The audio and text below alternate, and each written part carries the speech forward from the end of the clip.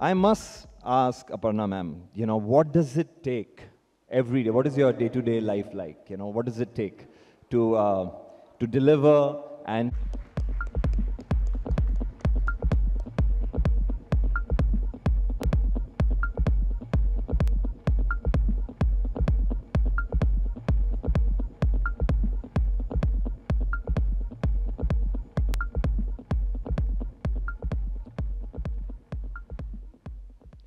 welcome, welcome. Is this, Richa, let me ask you, is this your first time around at Vicky Frames? Or you've been here before? It's my second time. It's your second time Yeah. around. Lovely. And lots has changed, clearly for the better. It was a different hall, yes. Ladies and gentlemen, she has a wicked sense of humor, we all know that. And also a wicked way of portraying her characters, and she's so fine in her performances. Ladies and gentlemen, Miss Richa Chadda. One round of applause again, please. So the next person I would like to call on stage, and I humbly say this, I think she is fantastic at whatever she does, and she does a lot of it. I've had the opportunity of working with her and her team in a series called Hakse. I was part of a feature film called Azhar, and I must say, during the course, I've always seen that she's always delivered at the same time, been part of each and every scrutiny or anything that can better the script or the whole product entirely. Ladies and gentlemen, she doesn't need any introduction, but please, a big round of applause for Miss Ekta Kapoor.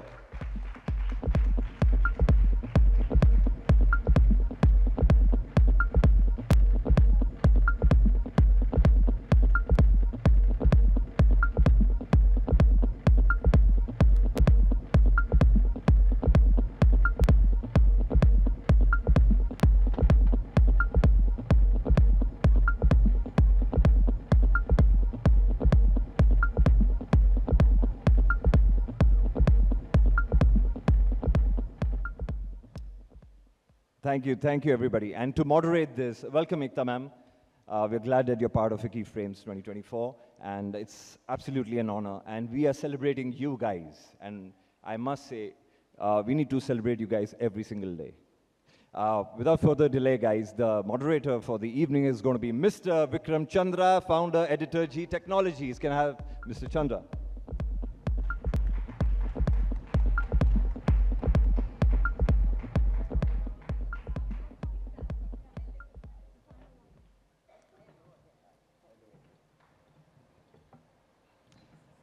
So over to you, sir. My God, I'm intimidated to be sitting in the middle of this panel. So great to be here. And I'm going to just start by getting straight into it. I know it's one of the final sessions today, and a lot of people will be wanting to head off at some point. So I'm just going to start off by asking you people about the evolution of the industry. Is this echoing? Yes. Or is that my... Check 1, 2, 3, 4.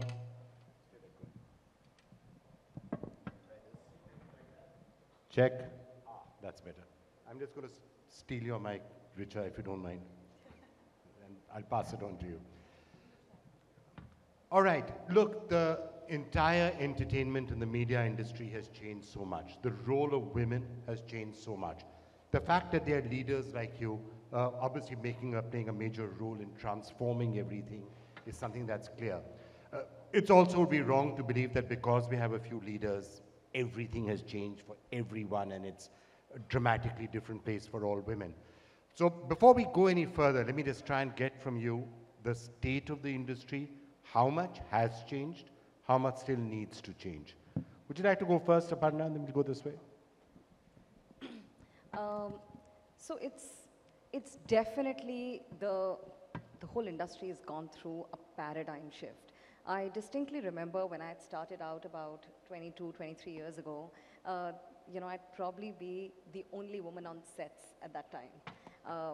Often ignored, wouldn't be taken for outdoor skeds because, I'd become a nuisance.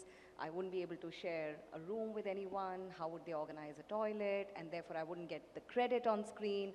It was, those were tough days. From then to now, there's been a paradigm shift. Just the number of women who are now in front of and behind the camera, It's incredible, and I also want to acknowledge the role of streaming in it. It's really democratized the industry, the kind of avenues, the opportunities that have opened up. It's just absolutely beautiful.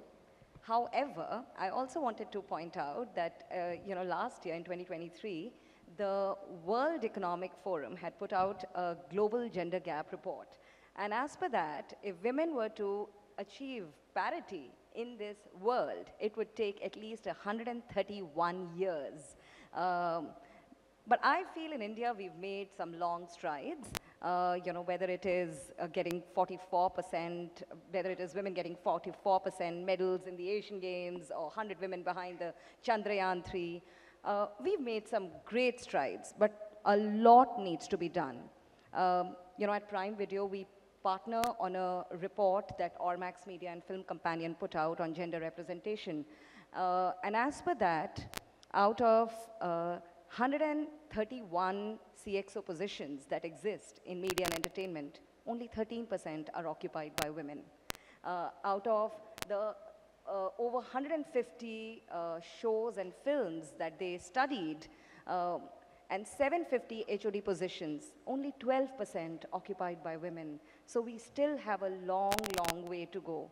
And I just wanted to put out a small insight that when women are at the helm of affairs, when women are commissioning content, there are more women who find jobs both in front of and behind the camera. The gaze is different, the lens is different. So we still have a lot of work to do.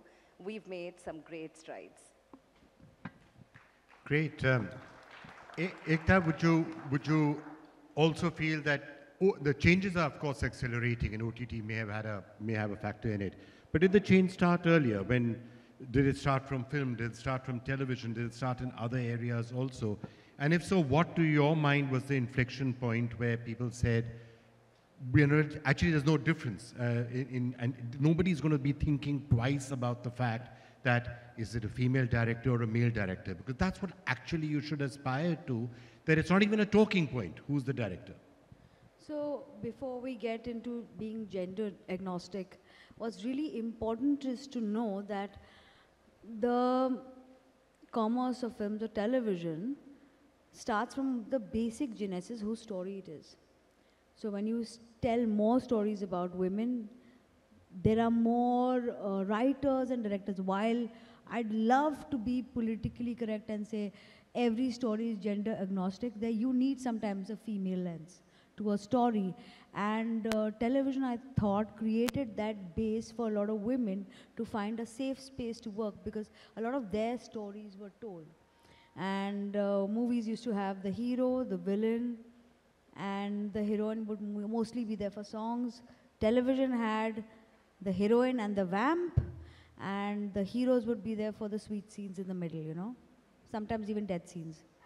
So, so that really had, but I'd like to point out something that I feel more and more is happening. While there are more women behind the scenes, and all of us have taken stronger positions to see that there is lesser gender bias when it comes to having women getting equal opportunity, in movies, more and more, it's becoming difficult to make films about women. I'm just making a film called The Crew, and there was so much love for the promo. And I can't even tell you the amount of people who've told me that, who will watch a film about 3 women? Ab isme 3 hero hote to the story would be totally different. This mindset can only change by changing the commerce of it. And that me and Riya, as 2 female producers, are extremely dedicated to. Because when the commerce changes, the kind of films change, the lens changes, more women work. So I think it's give and take. And while I feel TV has changed and streaming, because of the likes of Aparna and Monica, has changed a lot, film still is a tough challenge.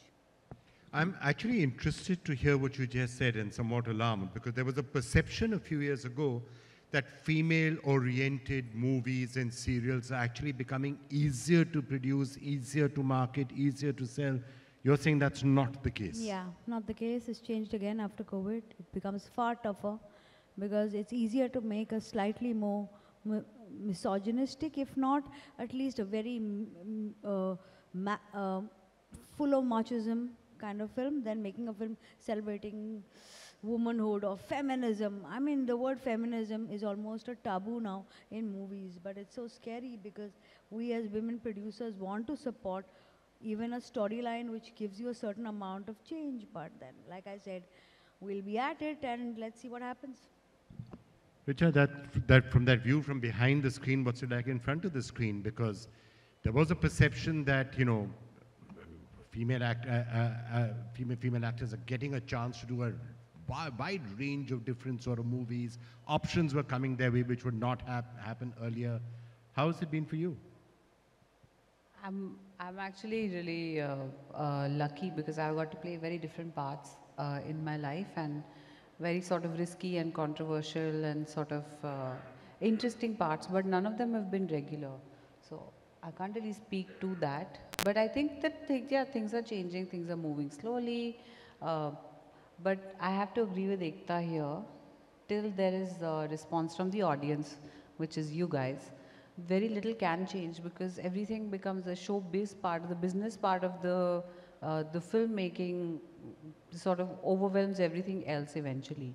You have to make things that are, I'm not saying you have to necessarily compromise on quality, but you have to make things that are accessible, that people want to pay money to watch, and that will drive the change. The storytelling, yes, of course. The stories will, the people will only come if the stories are nice. I mean, in most cases. Kabhi-kabhi ulta bhi hota hai. But I mean, we've seen movies and others made about machismo, about some of the other themes, and they've done really well. How far away are we from the position that women are going to be able to, obviously you'll be creating the movies, acting in them. What will it take to get more and more of those women-dominated themes to really become the norm? And you don't have to think twice about it, and it's not less marketable. How far are we from that? Someone censoring me? No, I'm just saying, I think I forgot the question. No, I'm saying that how long do you think it will be where the person making, is it the situation right now that if it's a female director, a female producer, females who are working behind the scene, or a female-oriented movie, does that still matter, or is that not a factor today? I mean, it is a factor because when you try and go and sell this film, let's suppose you've produced a film with a female director and a female producer, if you go and try and sell the film, they'll ask ki hero kaun hai. By and large, it's still a boys' club. Let's not pretend otherwise. But I think the change will come when the stories get better and more interesting, and when people are engaged with those stories, whether they're rip-tickling family comedies or something about empowerment. I mean, it's not, this is I think, I mean, basically I want to stop coming on these panels where we discuss female, feminist things, because there's no panel which is for men, right? Yeah. How can we improve the position of men in the industry? You know, abhi nahi ho raha hai, so I feel like I want to stop coming. And you're right, and you're right. That is when you know you're getting somewhere, when you're not having to discuss it or debate it because it's taken for granted. Exactly. Right? That's what you do. And we were just discussing this a little earlier, Aradhana, because look, for me, to be completely honest, it's somewhat baffling to be having discussions about female boss and is there a glass ceiling and what is the ratio. For me, the reason it is baffling is that in my entire working career, I've always had a female boss, always, from day one. And I've always worked in an organization which is female majority. So I don't know any other way to be. Are you telling me it's not the norm? I kind of agree with Aparna there, okay? So I think there are lots, don't get me wrong, even when I started out almost 25 years ago, there were lots of women who were working in the industry, there were lots of them in the creative field, but there were still lots of areas where women were not there, okay? So for instance, in pure production, you wouldn't hear of too many female heads of production. They were not there. In finance, there weren't that many women. You know, it's a little different there. And eventually, for it to cease to be a point of discussion, it needs to be a fabric of that creation. It just needs to exist, right, across departments then Vikram, you've been fortunate that you've had female bosses, and I know because we worked in a common organization, NDTV, but it brings, it's a lot of, the dialogue is very different, the conversation is very different, the ideas you'll pick up is very different if there's a female voice, the way you'll put the team together, the writing team, so many things, the way you'll cast, the way you'll market, everything changes when there is equal representation. It's a very different ballgame. May I just add something to it? I also feel that, you know, some of this change, you have to be intentional about it, you have to be mindful about it, and you have to be relentless about it. To give you you know, an instance, we have made it a mandate that every writer's room of ours has to have a woman. We are now working towards getting at least 30% women, you know, across all HODs in all of our shows. It's a tall order, but it's an intentional action that we are working towards. I also just wanted to point out that there weren't so many women and there aren't so many women because, you know, historically we've not had those opportunities. There were no too many assistant directors, there were no too many assistant cinematographers, assistant editors, we never got the opportunities. So now to suddenly imagine that there will be a lot of women directors and writers, it's, you know, it's not possible because we've not had that opportunity, we've not had that training ground. So it's important for women who are now at the helm of affairs to make this intentional change, for us to have that kind of you know, business that we are talking about. To give you an example, for, you know, and I can only talk about Amazon, but 4 More Shots Please, you know, a show of ours, 3 seasons, because it was loved and absolutely viable for us, made in heaven, you know, helmed by women. For the first time, a character from the LGBTQIA plus community, you know, not, you know, as a friend or a sidekick, but headlining the show, you know, and accepted, and the show went into a subsequent season. You know, this year we put out shows like Dahar, like Jubilee, strong women. You have to make that intentional, mindful change for things to change. And I couldn't agree more, Vikram. You know, it's 20 years to Indian Idol that we've been producing in this country. I did the first season, and I remember that when we went casting, right, these are real people we're talking about. They're bringing their real life stories to us, and we're portraying that. There were barely any women. This weekend, we had our finale, and when the top 6 lined up, there were 3 boys and 3 girls. It was a really proud moment for us. In season 1, and without any effort for gender balancing, so it happened organically. No, but I agree with it, Aparna. Initially, we had to make it intentional. Girls would come to auditions, not tell their folks, and I'd have the job of calling parents and saying, "Please, वो बहुत अच्छा गाती है, उसको आने दो ना, chance दो ना, तुम्हारा life बन जाएगा, family का life बन जाएगा," right? To today, when parents come into the room with them and say, "I want my daughter to pursue her dream," because we've had success 20 years of stories with effort. women. 20 years of intentional effort, and slowly the fabric is changing. So we've got miles to go before we sleep, but there is a silver lining. So does it require risk-taking in some way? That, you know, there's a formula which like I says... said, on TV and streaming, it's far easier. And I said it before this, and I'll continue saying it, because there is an equal and easy opportunity. But where the money lies with the man, it's still very tough. And like I said, I might be going against the tide and saying this, but a lot of women wait for their husbands to buy their tickets in the theater.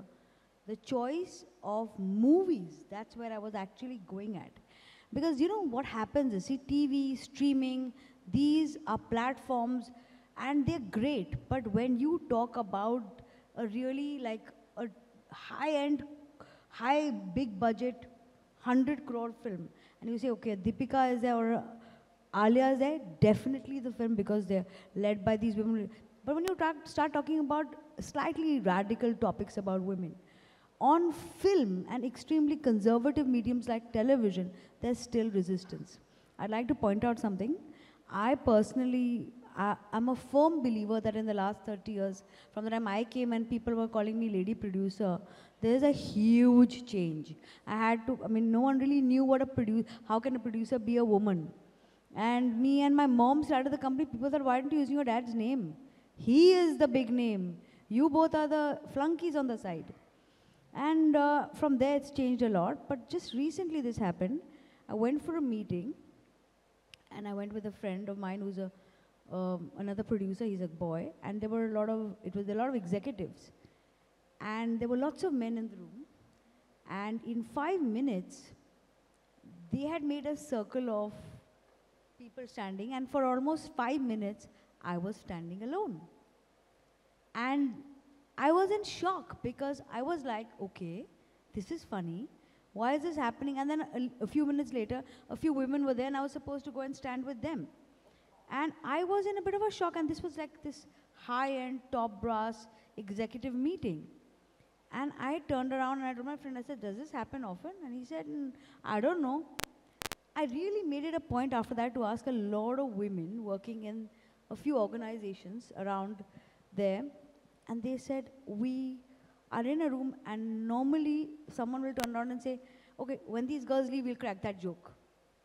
And I felt so like upset, not because of anything else, but because if it can happen to me at where I stand, which I feel is a bit, I've so-called reached somewhere, how tough it must be for women to feel included. And therefore, I feel we still are a long way because the mindset in so many organizations still hasn't changed. Richa, you must be facing the pressure in multiple directions. You're also known as being really outspoken. You don't hesitate to speak your mind. You're on social media, taking it on, fighting trolls. You don't seem to care what anybody is saying. Do you have people looking at you and saying, "Bhai, ye sab kyun bolti ho? Thoda low profile ho jao. Why are you so controversial? ज़्यादा bolti ho? क्यों कहने की ज़रूरत है?"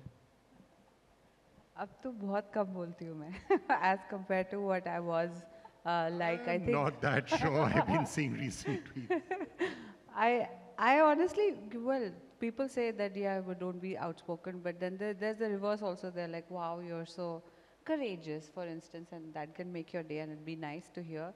I mean, I really don't think that we should bother, honestly, because social media is meant to democratize voice. Like everyone can have a voice, and you can also have anonymity. So then there's no sort of like, in very few cases will you follow up trolling with a complaint. And like I was telling you back there, I go and look at the DP of the person trolling me and I'm like, बेचारा. And you know, then you just feel like उसका paint पील हो रहा है, वो दुखी लग रहा है, बिल्कुल ना खुश लग रहा है ज़िंदगी से, तो 2 बार कुछ बोल के खुश हो रहा है, तो हम like ठीक है भाई.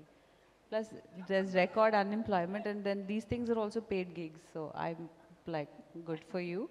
You're making bread and butter for your family. I support it wholeheartedly. Please go for it. That's the attitude. That's the attitude.